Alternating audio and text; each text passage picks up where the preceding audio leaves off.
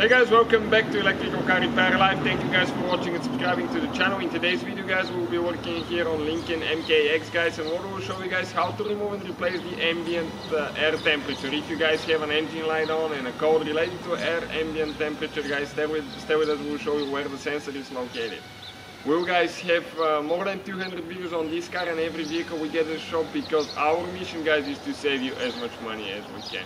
All we need guys in return, subscribe to the channel, like the video and drop a comment below.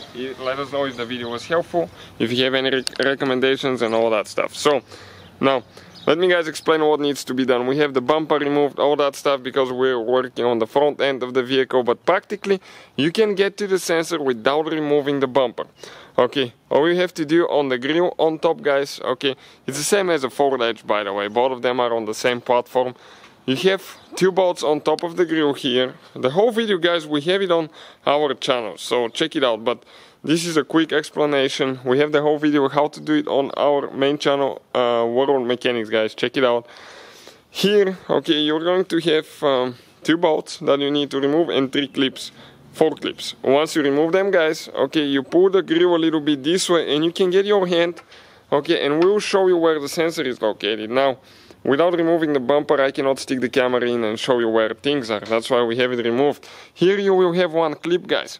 Okay, one clip where it will attach, okay, to the support, radiator support, but ours is broken, and that's why the sensor is broken as well.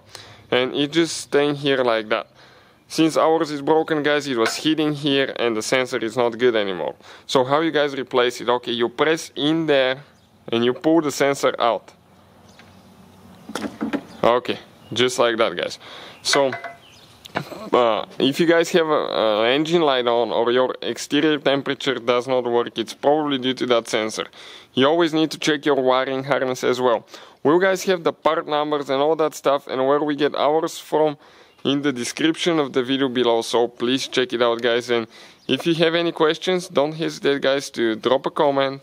Let us know what you think, and hopefully guys the video will be helpful to you. We'll just get a new one, replace it in reverse order we took it apart. Thank you for watching and see you guys next time.